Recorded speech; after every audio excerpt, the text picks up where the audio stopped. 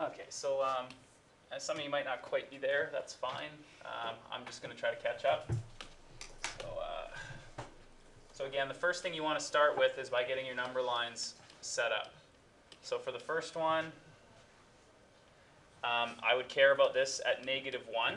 That's where it would be kicking in the absolute value. And at x minus 2, it would be at 2 where the absolute value starts to kick in.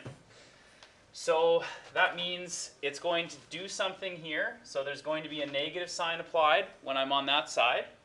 It's not going to do anything on this side. It's going to do absolute value on this side, but not on that one.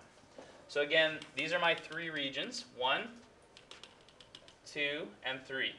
So we could put another plus sign there if it helps you see the 1, 2, 3 pieces we're going to get. But these three parts give me three equations.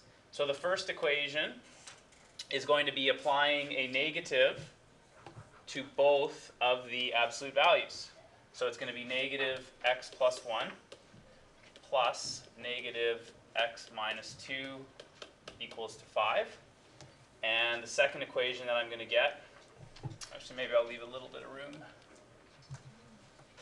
The second equation that I'm going to get is when I add this one will be positive, so it'll just be x plus 1, and this one will be negative, so it'll be plus negative x minus 2, and then finally this one when they're both positive, so positive and positive.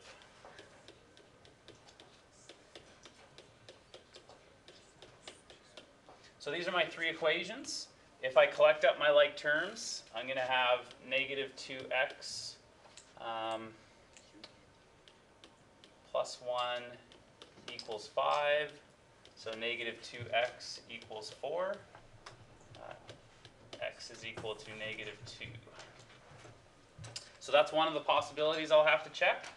Over on this side, that means these numbers are going to disappear. I'm going to get 3 equals 5, which again, we're just going to reject it. There's no solution on that point. Okay?